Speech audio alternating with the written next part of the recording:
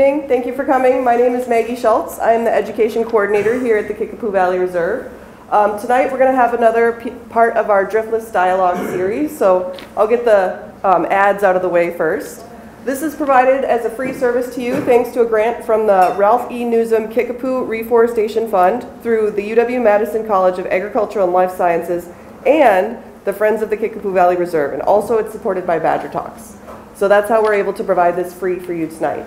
Our speaker tonight is Scott Lind. He's a friend of mine and the chair of the KVR board. He is also a retired and licensed professional electrical engineer and master electrician who worked for 31 years in a variety of power and lighting design roles as a consulting engineer. He's also been a huge part of our push to become certified as an international dark sky area through the International Dark Skies Association. And he's also played a huge role in a lot of other projects here at the KVR. So we're really excited to have him here. Please welcome Scott Lind.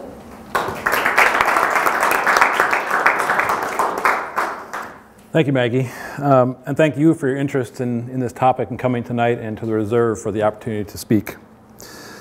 So this topic is really critical right now because for the last 11 years, sky brightness has increased about an average of 10% every year worldwide. And measurements that John Heasley has taken out here as part of the pursuit of the International Dark Sky Park has confirmed that that's happening here as well. And you'll see some graphics I'm going to show in just a minute that demonstrates how much that's changed just in the last 2 years. So one way to grasp how fast things are getting bad is if you think about a child that's born today and say they could see 250 stars.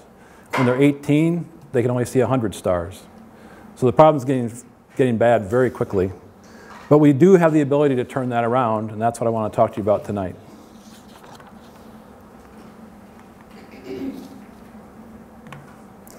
So for those of you from Ontario, you might know Mark Smith, the former village president. And that's the quote from him to a reporter talking about the dark sky park that we're trying to get designated in this area, and the effort in Ontario to reduce the amount of light at night up there. So we've been working for 3 years on that dark sky park effort, but now it's in jeopardy. And the reason it's in jeopardy is because when we first took measurements, John first took measurements, we qualified. The area was dark enough, right? That's not true anymore. Just in the last 2 years, the amount of light in this area has grown enough that we have now exceeded that threshold. So if we're going to be successful in getting that designation, we have to reverse that trend.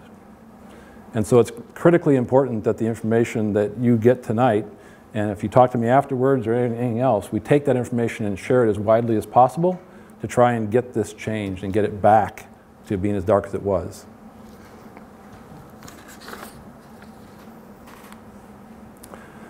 So there's a graphic here starting in 2016. It'll transition to 2020 and you'll see very little change. And then it'll transition to 2022 and you'll see the change that happens. I'll let that run.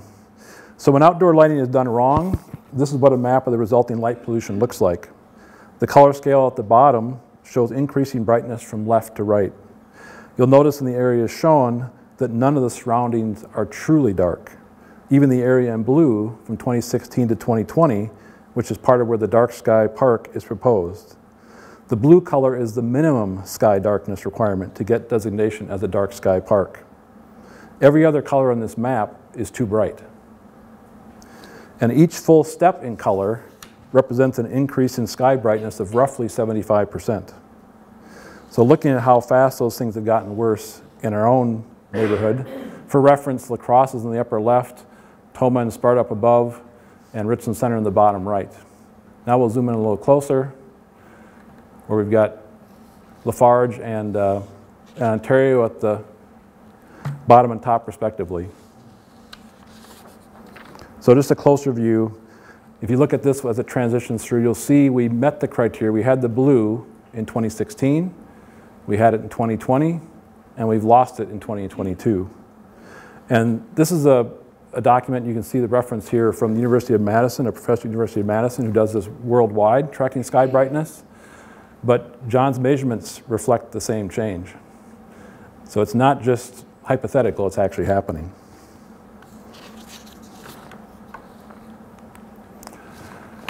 So unless you're an amateur astronomer, why should you care about this? There are many reasons, and if you do some research starting with the darksky.org website, you can learn about the rest of them that are listed here. But because the protection and preservation of this land for all living things and not just humans is a priority, let's focus on that reason this evening. In my view, it's actually the most compelling of all the reasons. If you've read Pulitzer Prize-winning author Ed Yong's book, An Immense World, you've already learned how human perception of stimuli are not the same as the other few million species that exist on the planet. If you haven't read it, I highly recommend it. I brought a copy with me to show you tonight. It's a great read, and it may change your view of the world. His book research thoroughly revealed the many impacts that humans have, including lighting at night. To quote from his book, "We too quickly forget we don't perceive the world in the same way as other species, and consequently, we ignore the impacts that we shouldn't. We normalize the abnormal and accept the unacceptable. Remember that more than 80% of people live under light-polluted skies. Many people have no idea what true darkness or quiet feels like. Within that experience, vicious cycles start to spin. As we desecrate sensory environments, we become accustomed to the results. As we push animals away, we get used to their absence. As the problem of sensory pollution grows, our willingness to address it subsides. How do we solve a problem that we don't realize exists?" And from the darksky.org website, we can learn how artificial light disrupts the world's ecosystems. Because nocturnal animals sleep during the day and are active at night, light pollution radically alters their nighttime environment by turning night into day.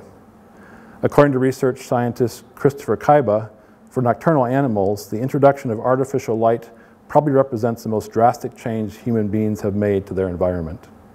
And it goes on, just like that. So why do we have this problem? Let's look at the ugly truth.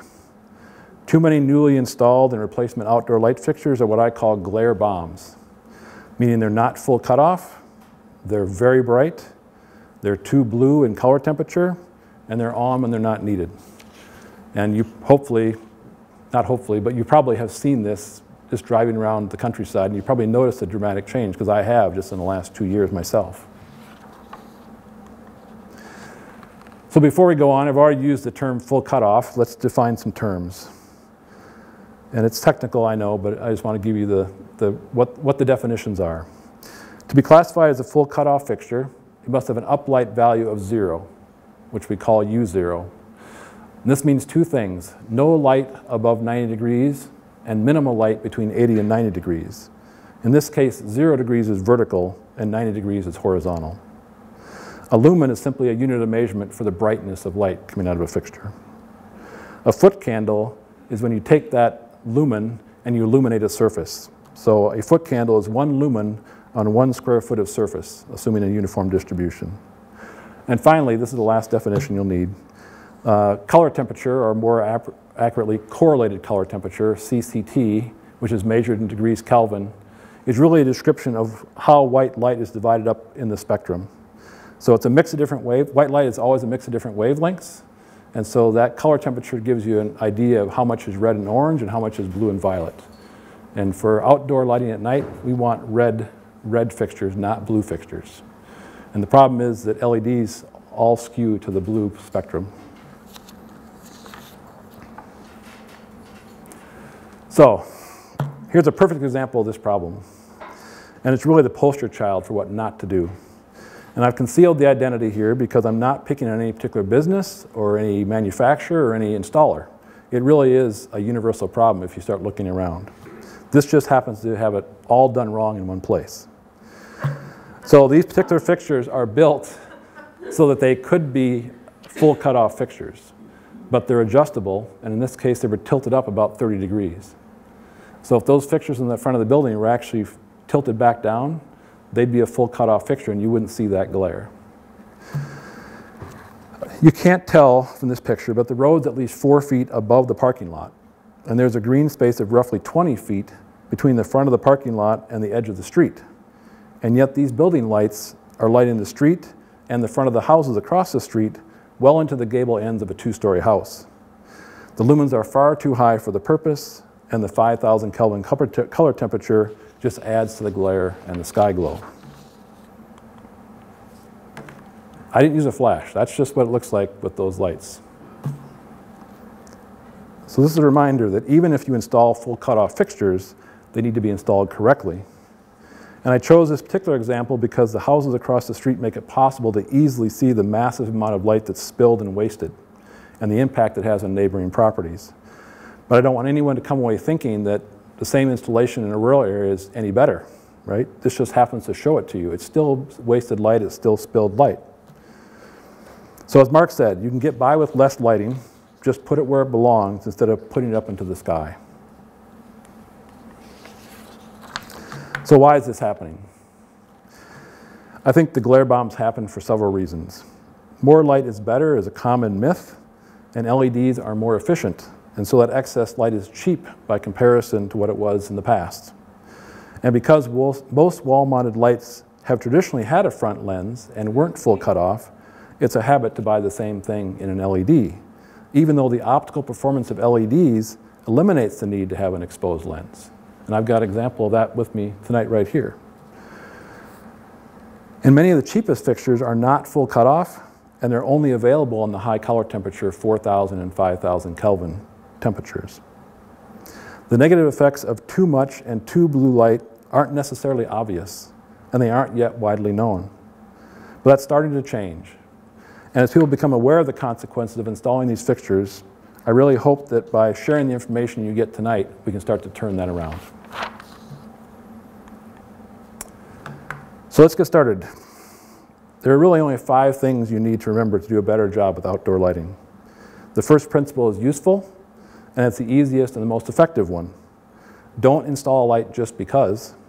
It has to have a reason for being there. And I'm not going to tell you why any particular fixture should or shouldn't be installed. There's many, many reasons. But I'm just asking you to think really hard about it before you put one in. Does it really need to be there in the first place? The second principle is targeted. And it's really all about where the light shines and maximizes how much of the light is useful.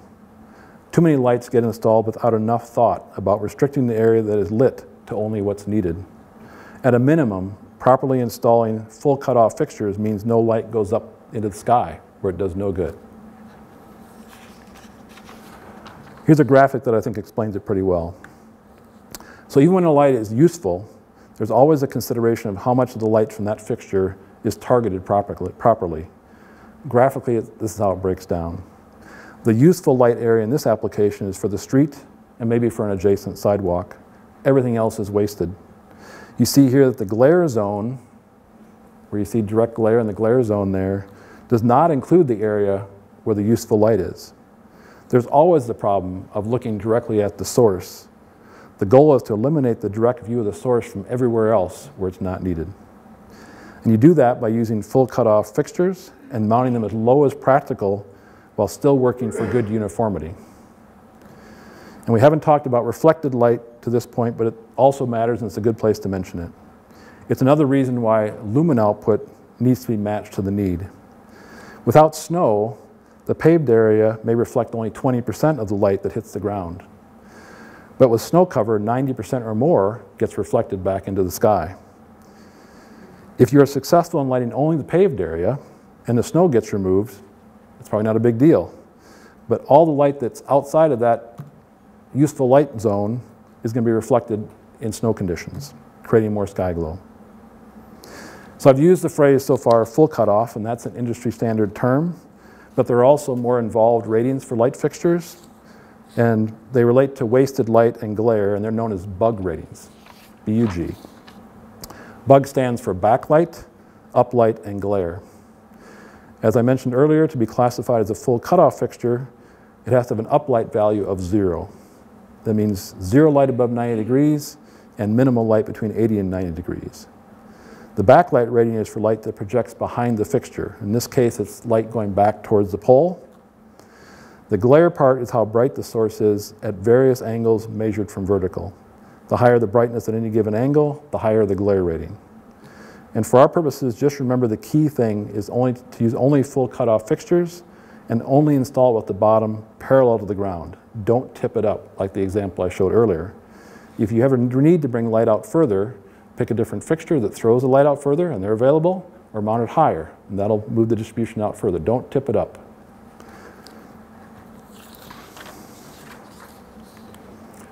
So here's just a couple of examples. Unshielded on the left, full cutoff on the right.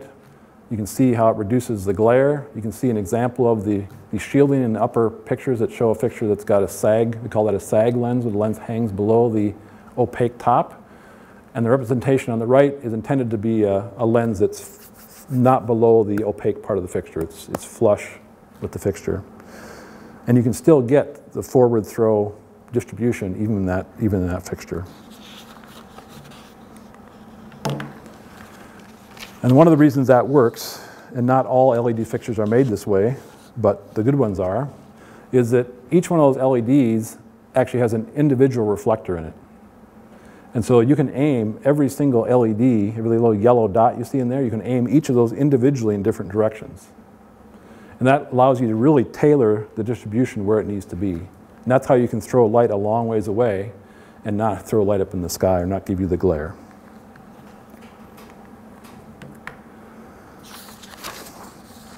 So here's another example of why unshielded fixtures and glare reduce safety.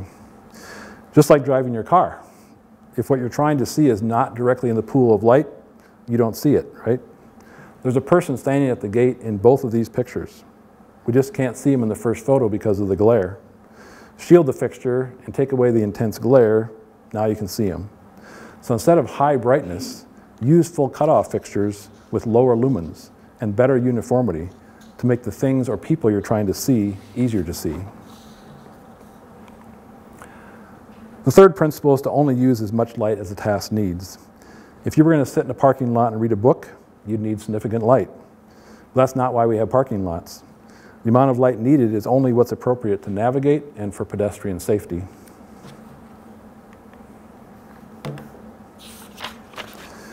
To prevent overlighting and to improve uniformity, use the right lumen package.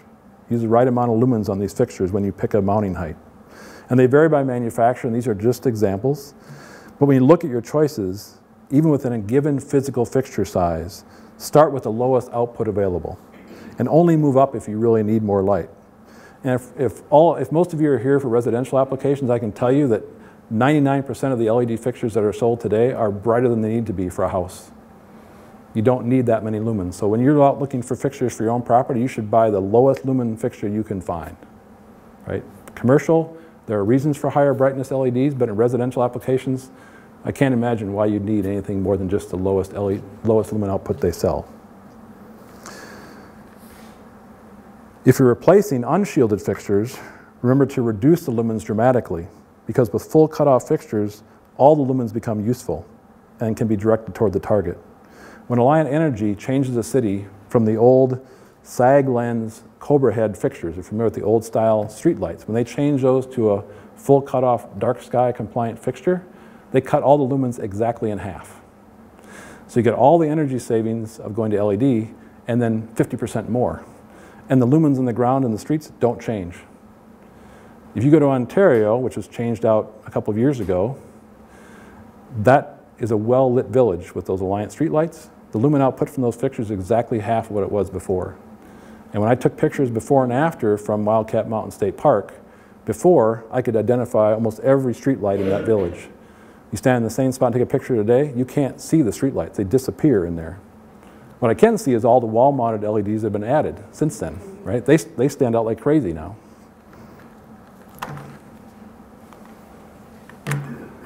All right, the final principle, fourth principle is really it's only something that became an issue when LEDs came on the market. Because prior to that, we had metal halide, we had high pressure sodium. A while back, we had mercury vapor.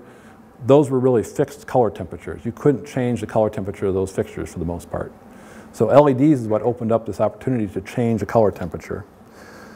But even early LEDs were typically only available at very high color temperatures. But now we've got choices.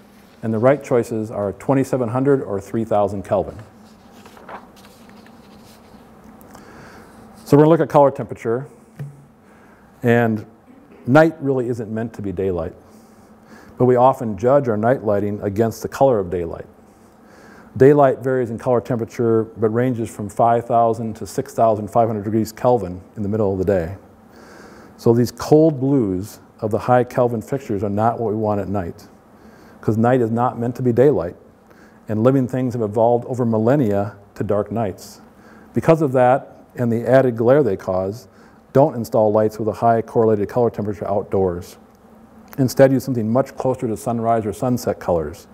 3,000 Kelvin is a good compromise, but even lower value of 2,700 is more ideal. So for comparison, a high pressure sodium lamp is about 2,200 Kelvin, right?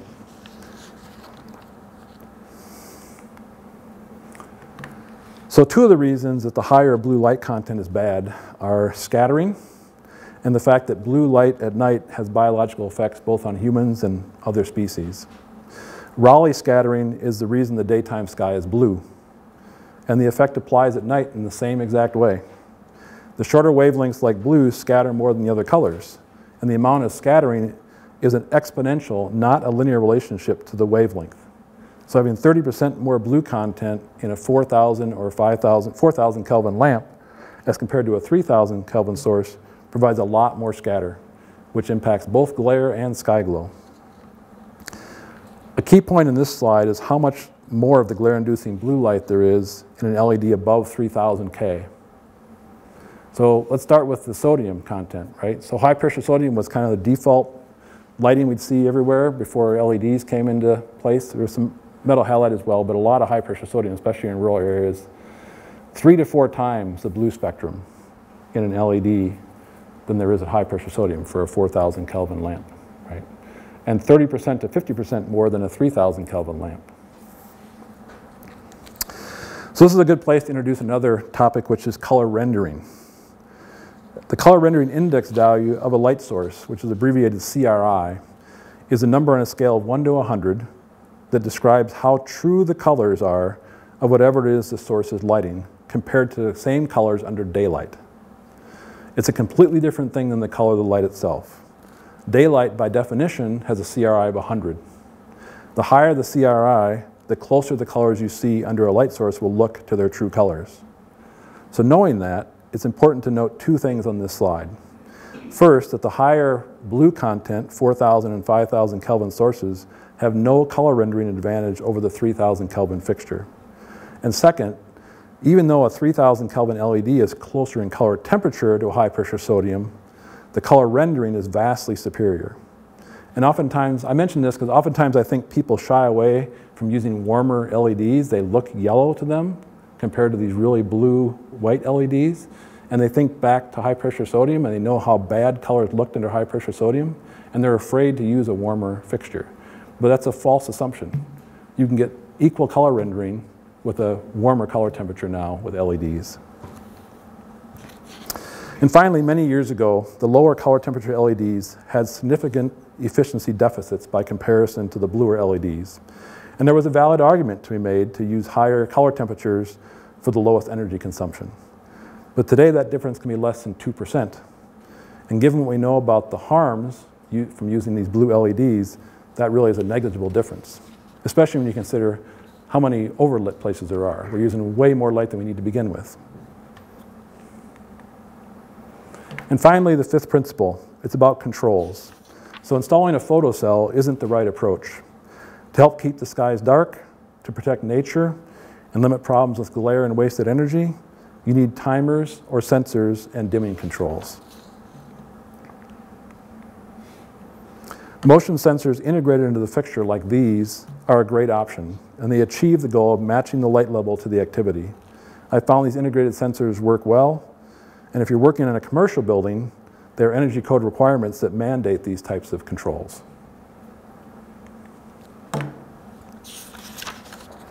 So here's some rules of thumb.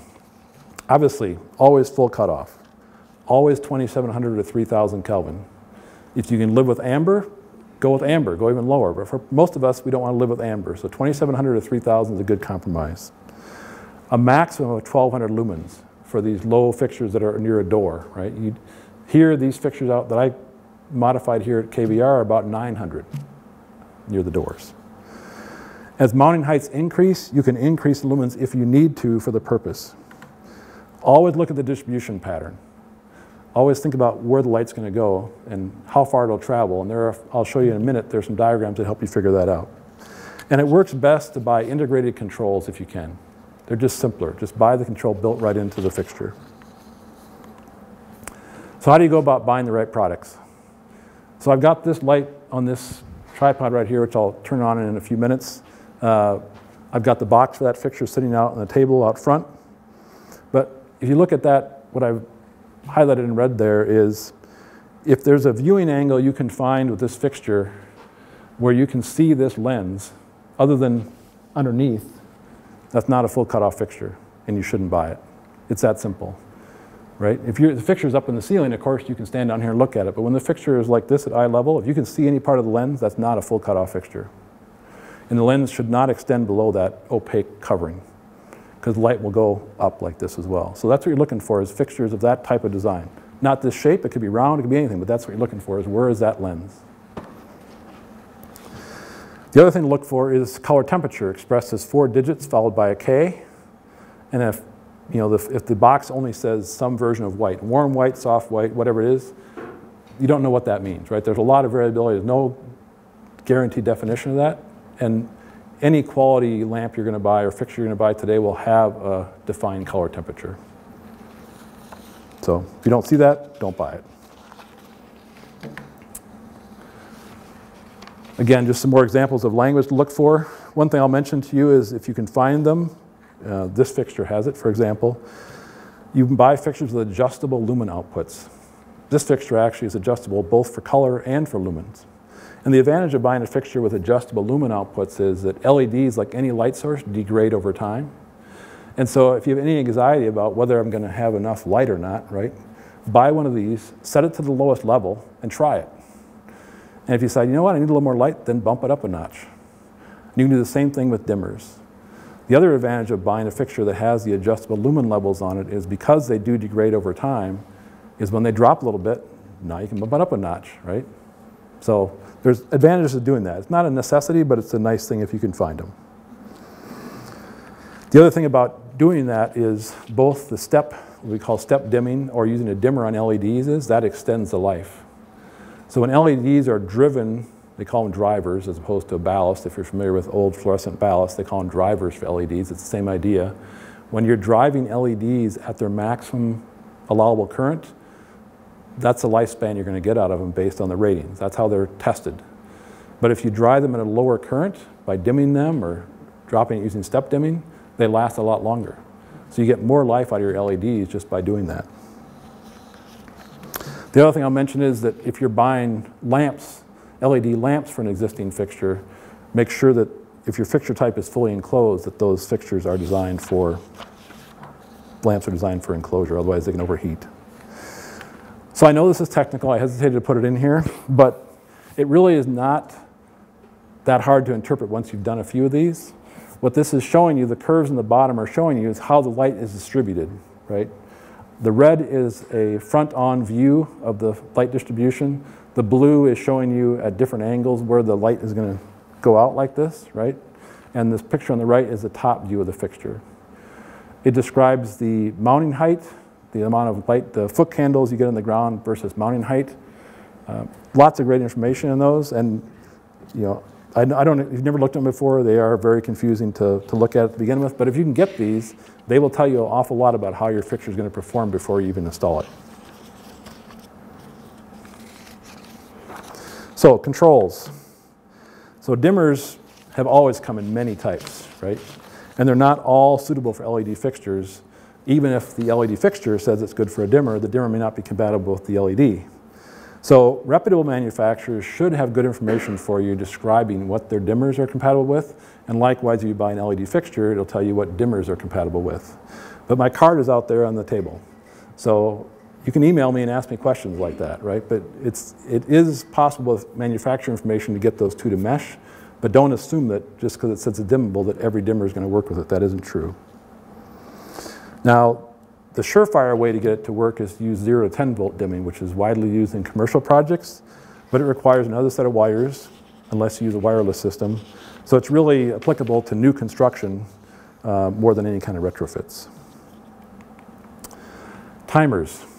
So timers like this model made by GE, you can install these in a normal switch box. This is small. It fits right in the place of a switch. So you have to have, you know, my fingers can program it, but if you had any bigger fingers, it wouldn't work. But these will automatically adjust for sunrise and sunset. You tell it where you are in the world, and it'll adjust for sunrise and sunset. You can set them to come on at sunset and go off a couple hours later and come back on 2 hours before sunrise.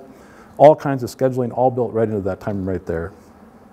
So they're inexpensive, they're reliable, and they really eliminate completely the need for a photo cell and do a much better job of controlling the light because you can define those time periods that it's on. And you can use them in series with a motion detector if you want, so that you've got the time, and then it only triggers in that time if there's something there, right? So if you don't want to have something triggering at night, in the middle of the night with a motion sensor, you can use a timer to reduce that time that it's on. So how do you find them? These are some screenshots from the darksky.org website, and that's where I'd suggest you start on their approved products page.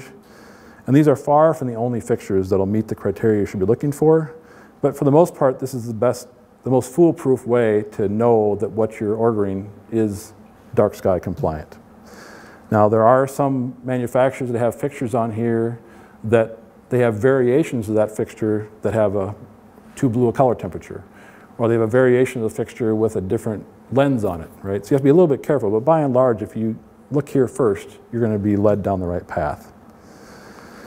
Having said that, I'd also encourage you, for the benefit of the darkness of our area, to go talk to your local hardware store if you buy things at the local hardware store. We live in Ontario, so I go to Cashton, to Lynn's, not because of my name. And then we go to Wilton. That's the ones we go to. And so when I, a couple of years ago, went to visit them and talked to them about their light fixtures, what I heard from them was that almost every single person who comes in there wants the brightest LED fixture they can buy. And they don't care about the fact that it's full of glare and there's a lens in the front. They don't care about any of that.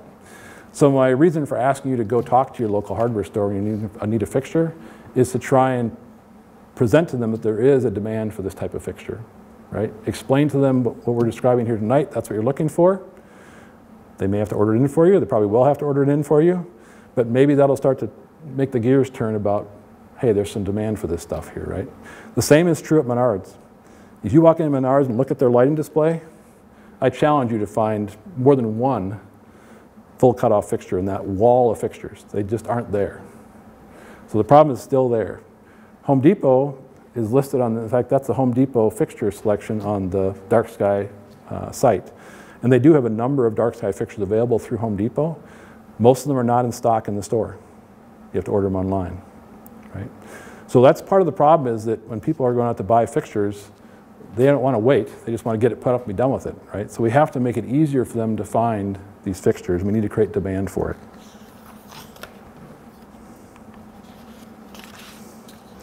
So what else? Installations that waste energy means electricity that you buy will always cost more than it needs to for as long as that fixture is there. And that's regardless of how many solar panels get installed, right? A fixture that wastes energy is always going to waste energy. And if you thought that simply installing the most light the project can afford was the best way to add security and safety, you may have been surprised to learn that isn't the case.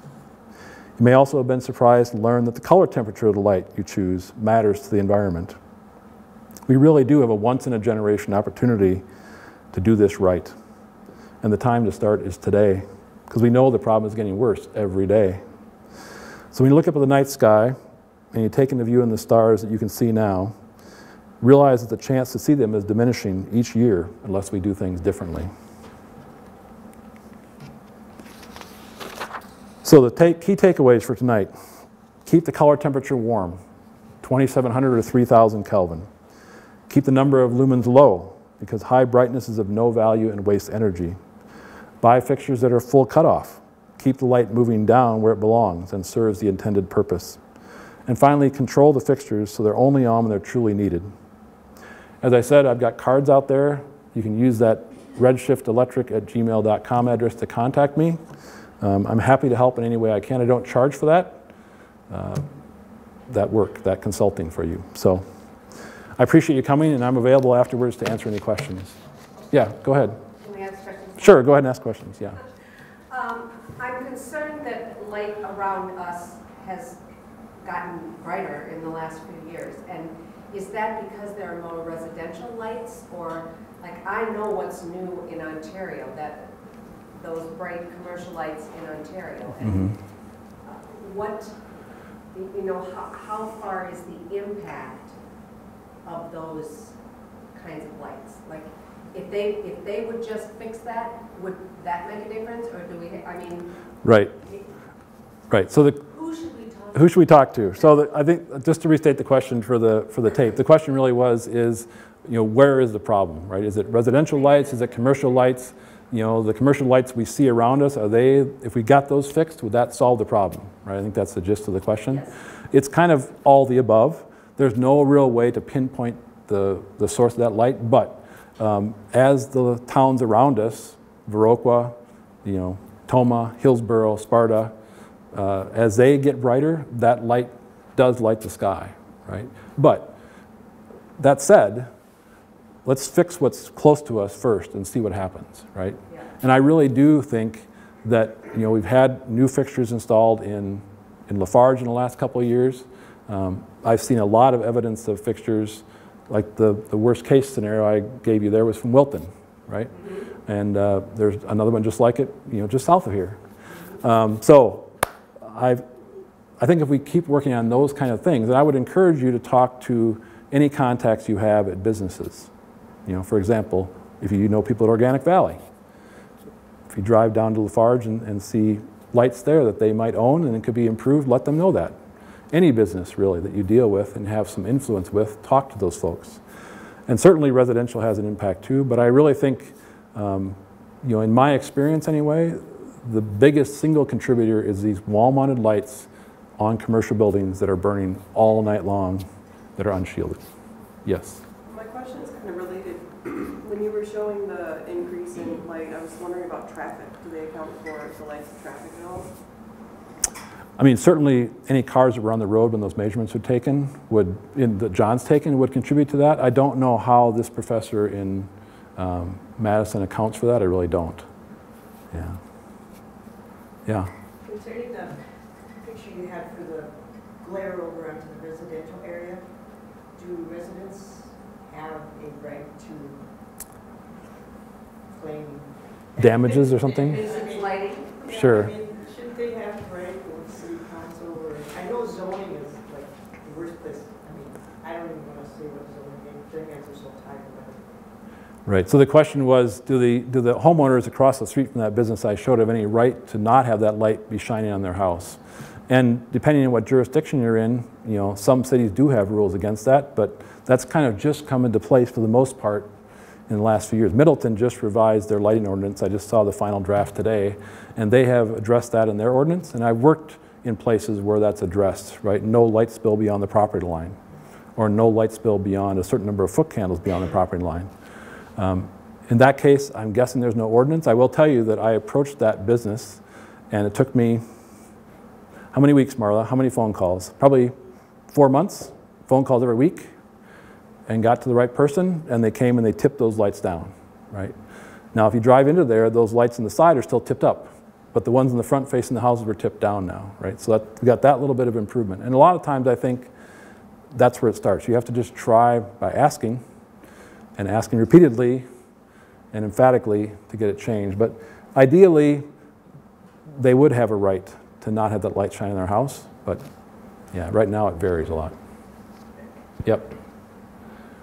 So the impacts here are, the greater light here is about light close to us, not like in La Crosse. I mean, what's impacting our dark sky is more the immediate surroundings? Yeah, I mean, the closer, yeah, so the question is the immediate surroundings the problem, or is it La Crosse? And I think that's a little bit unknown, right? Because light does travel long distances in the atmosphere and reflect off of clouds and all those kind of things. But I would say that it's obvious to me that we've got a lot of lighting problems that have introduced here locally, right? And I think we've got a better chance of changing that than we do of changing La Crosse. So, or Tomah, right? Exactly. So this group that's been volunteering to try and get the dark sky park has done a lot of outreach, right? I've given talks in, I don't know where I went, Wausau, and talked in Middleton, right, and other things, and we're trying to spread that message more statewide. But I think we have the best chance of changing things right here in this county, right here at home. So that's what I'm hoping will come out of letting you all know, you know, we aren't going to get it. We're not going to get that dark sky park. And not only that, the way the problem is changing so quickly, it's not just the dark sky park. It's just the night's going to get lighter and lighter and lighter. And think of the impacts on all these other species, not just viewing the stars, all these other species and what that's going to do. So, yeah.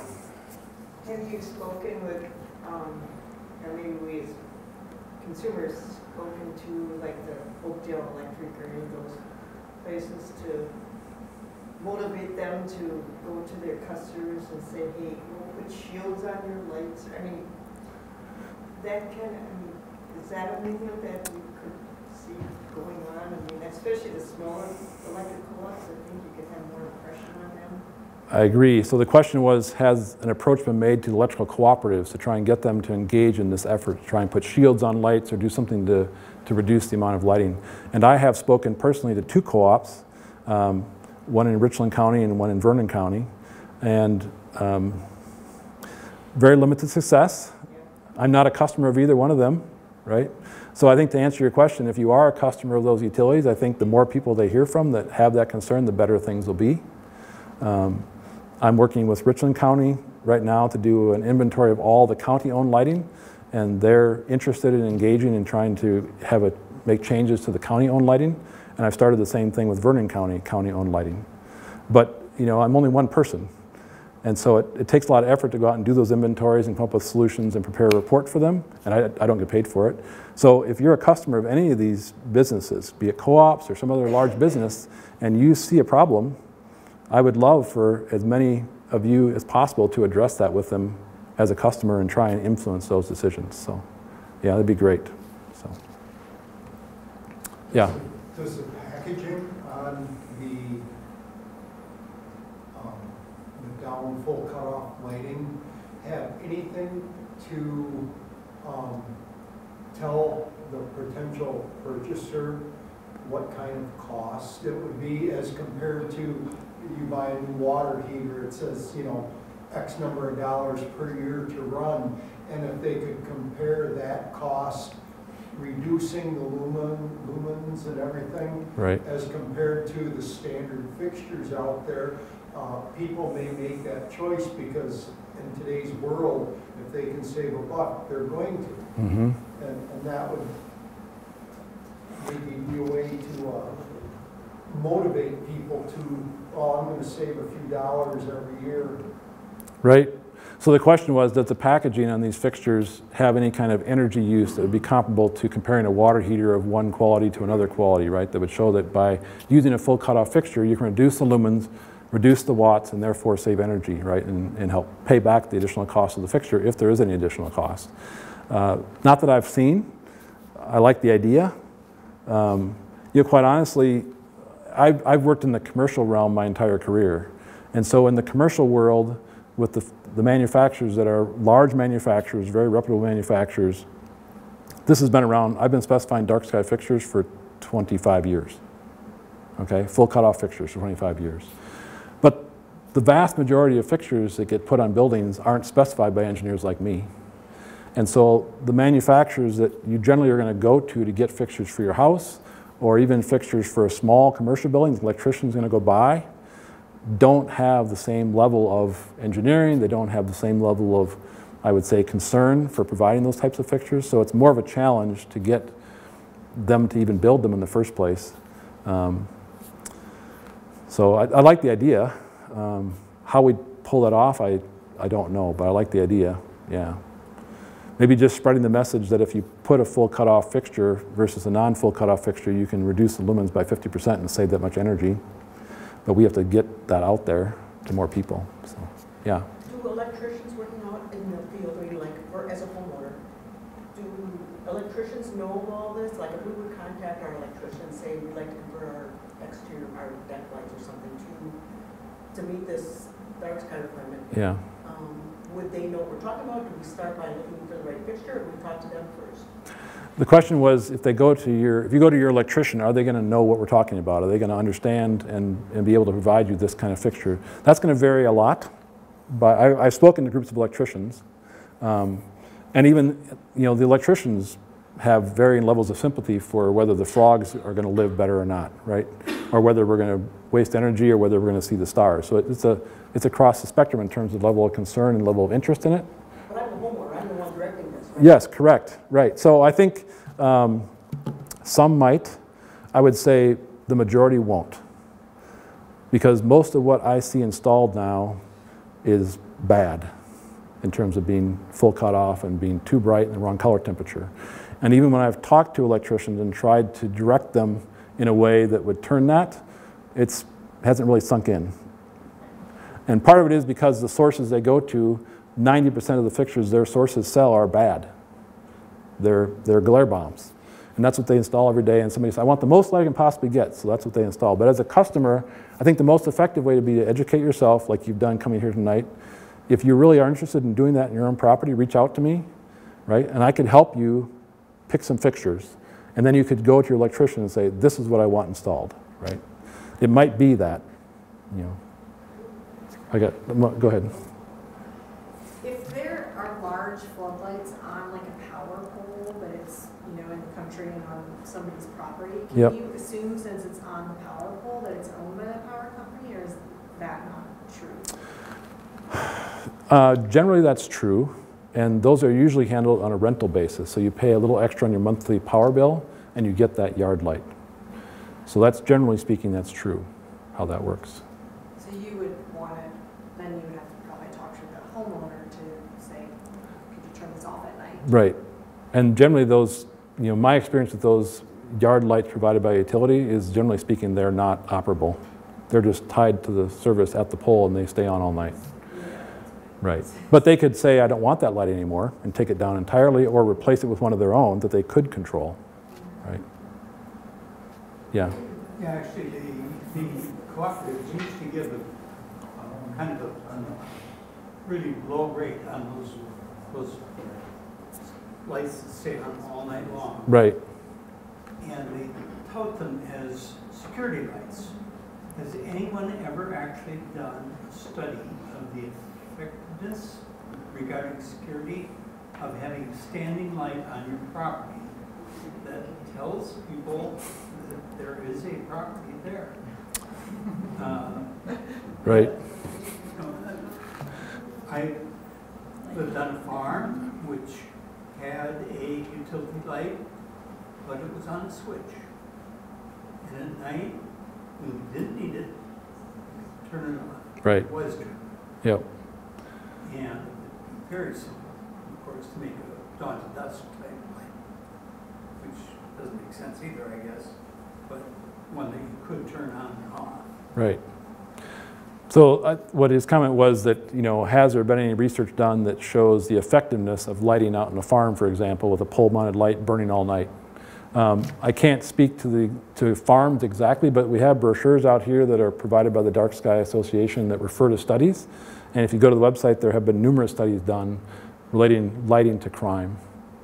And one of the things they found is that in some of these studies that the more well-lit areas had higher incidences of graffiti and vandalism, right? Because apparently, I'm not afraid of the dark. My wife and I, we go around in the dark all the time, right? We don't have lights on the outside of our house except when visitors are coming to find our stairs. But I think human nature in general is many people are somewhat afraid of the dark. Apparently criminals are no different, right? And so I think there are certainly studies out there that would support your idea that having that light there is not an enhancement for security. So, yeah. Just as a thought to continue on with what this lady said about electricians, I don't know if, say, your program here or something more in depth could be incorporated into the continuing education that the state wants all electricians to continue with, and that would maybe bring some awareness to what this is, and maybe that's been thought of or talked about, but it would certainly bring all electricians a little bit of knowledge to what's going on. Right. The question was, could this kind of effort be incorporated into the continuing education requirements that electricians have to do? The presentation I made in, wherever it was, Wausau, I think, was to a continuing education series of days, right, for the Wisconsin Electrical Technical Council, made up of many electricians. And so they were willing to let me speak there on this topic. Whether or not we could ever get it incorporated into the requirements, that'd be great. I would love that. If you or if they approve a credit for it. Right, exactly. People would go listen, right? The other thing I will tell you is that having been in this industry for a long time, one of the things that's frustrating for me personally is that even when there are rules in place about what you have to do in terms of lighting control, and those are generally driven by energy codes, there is nobody who enforces those. So I had to submit my designs for review. It was a long form we had to put in how many watts we were installing and the kind of controls we were installing, all those kind of things. Honestly, I don't know if anybody ever looked at it. And from my personal experience, when stuff comes out into the field, the inspectors that come out to look at things, the last thing in their mind is energy. It's all about safety, which is appropriate. The safety should come first. But it's a frustrating thing that we have laws in place that should require things like motion detectors on commercial building exterior lighting. But you'll see all kinds of fixtures installed that don't have those, right? So I agree with the idea of educating electricians, and if we found sympathetic electricians, I think that could be a benefit. Yeah. Did they do their safety inspections during the day or at night? I'm just kind of curious.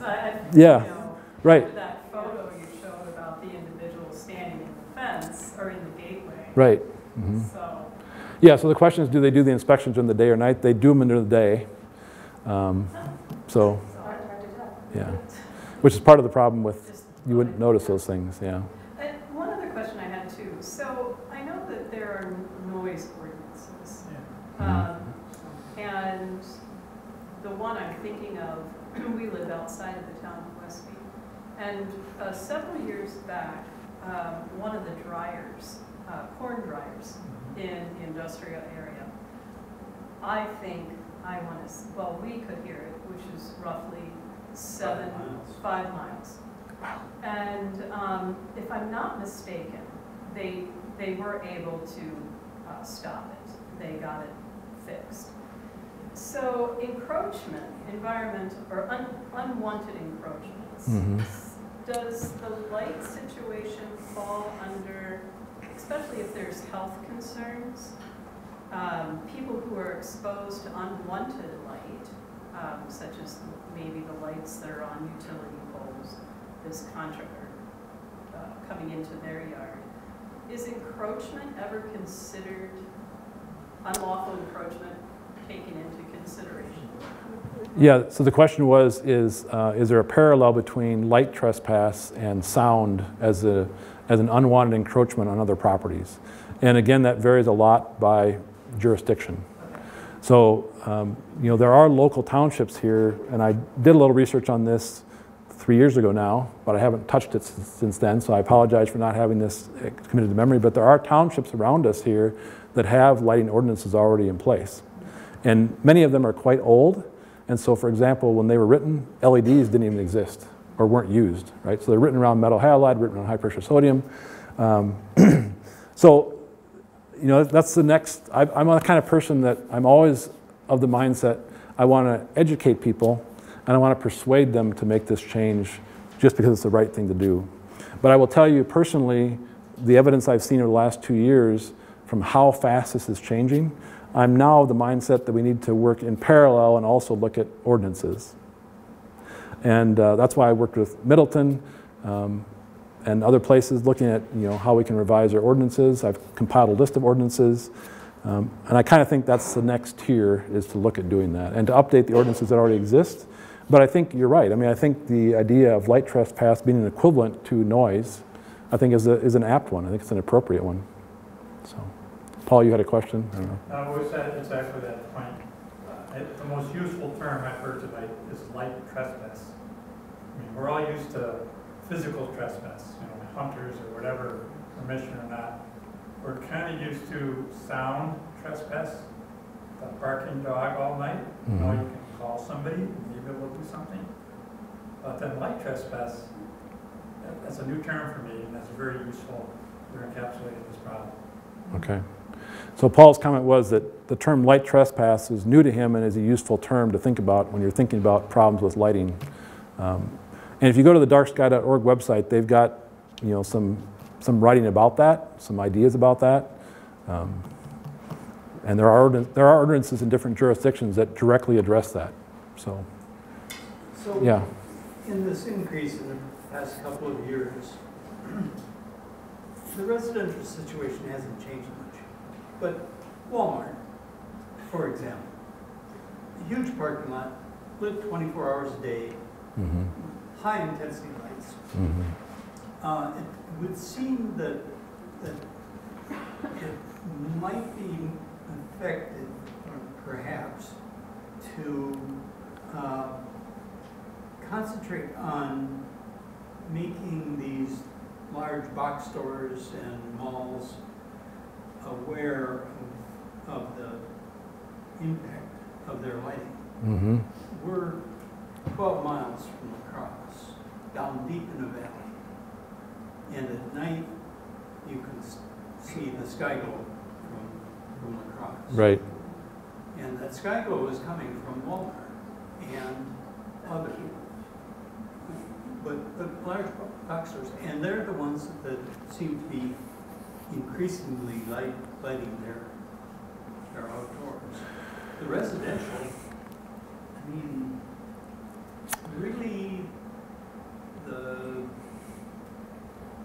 has not increased that much in my opinion. Yeah. So the point was that, you know, from your perspective, the residential problem really hasn't grown here. The residential lighting problem hasn't grown here, but there are large installations, especially remote from here, big box stores that have parking lots that are lit all night, that are really lit very brightly. And would that be a better approach to try and focus the energies, I guess, on getting that changed? And that's a fair point. I'll tell you my limited experience with trying to work through corporate-owned properties, trying to get to the right person and trying to have any influence over them, because most of them have, even the one I worked with here, have national design standard people, but then they aren't implemented properly or aren't implemented, you know, uniformly throughout their installations. So I agree that that's a big part of the problem. Yeah. There really is, it's all part of the problem, and where to focus the energy is hard to know, because for the same amount of energy you may work for months and not get anywhere. It oftentimes takes finding the right person to be your champion inside the organization. And I would tell you, again, I guess go back to the idea of not knowing what any of you do for a living or where you work or anything else about you. If you think when you go home tonight what contacts you have, what people do you know in places that are decision makers. I'm helping Mount Horeb right now trying to figure out what they can do about their streetlights. They just spent hundreds and hundreds of thousands of dollars putting LED streetlights in. They put them in at 4,000 Kelvin, and now people are concerned. So now the question is, well, if you want us to change these out, it's another $170,000, right? So the point is to try and get to those decision makers before that decision gets made, before it's too late. And I've done a lot of that, but I don't have as many contacts as all of you do. So that's one thing I would tell you, is just think about any people you know that might know somebody who's a decision maker, and before things get talked about, before things get changed, to encourage them to take this approach to their lighting. Yeah, I think if you could show Walmart that you could go to 2,700 Kelvin and lower lumens and full cutoff and still provide a friendly environment for your customers and save money. Right. That might be a very effective way to approach it. Right. So the comment was, you know, if you went to Walmart and shared this information with them, it might be a good economic argument for them. I will tell you that Walmarts that I'm aware of that have put lighting in the last, say, 10 years, those are full cutoff fixtures. And they may not look like it because the poles are 70 feet tall, right? So when you're underneath them, you're in the glare zone because you're in the parking lot. But if you went far enough away, you would see that they actually are full cutoff fixtures. Now, they are unlikely, unless there's good enforcement of the rules, they're unlikely to stop at the property line, right?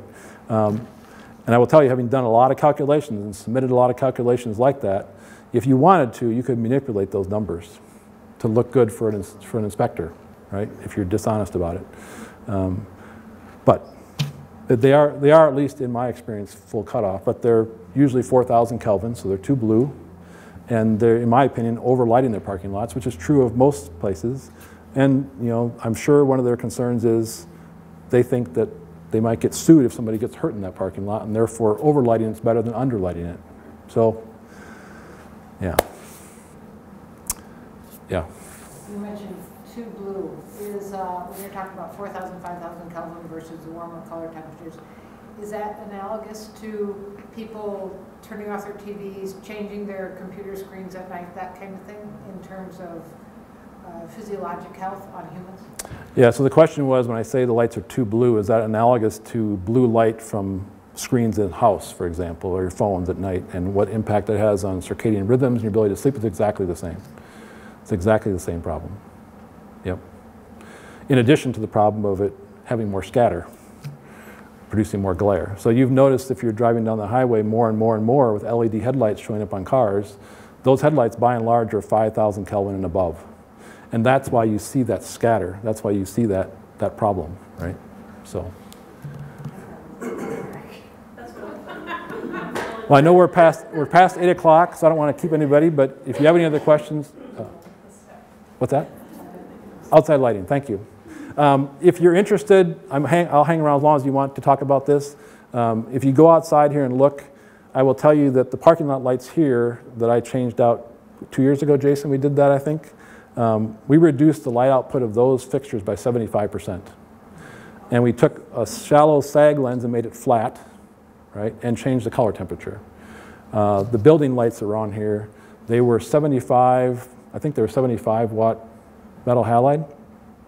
I think they're 12 watt LEDs now, and we reduced the lumens greatly in there and added shielding to the sides so the light is down, which is not an ideal way, honestly, right? The better way is to replace those fixtures with a fixture designed for that, but it works, and it was inexpensive to do. So as you leave, take a look at what's out here now. You'll notice that the bollards outside in front are very blue. Those are 5,000 Kelvin bollards. What's that? What's a bollard? You don't know about bollards, sorry. So the bollards are the short 4-foot lights that are out here by the sidewalk in front of the building. That's a bollard.